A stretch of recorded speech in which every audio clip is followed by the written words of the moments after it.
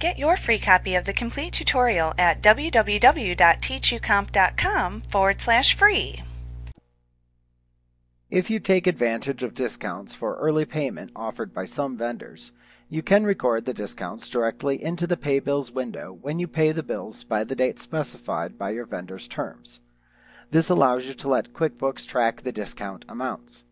You can manually take this discount as you pay the bill within the Pay Bills window if you do not have QuickBooks set up to automatically take vendor discounts and credits.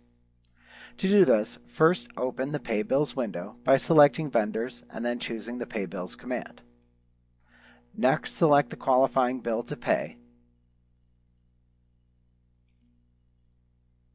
Then click the Set Discount button.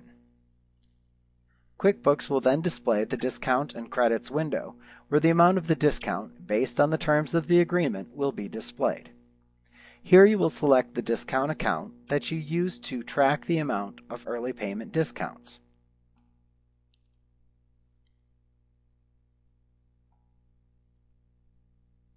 Once you've selected the appropriate account, click the Done button to close the Discount and Credits window. Then continue to pay the bill as you normally would.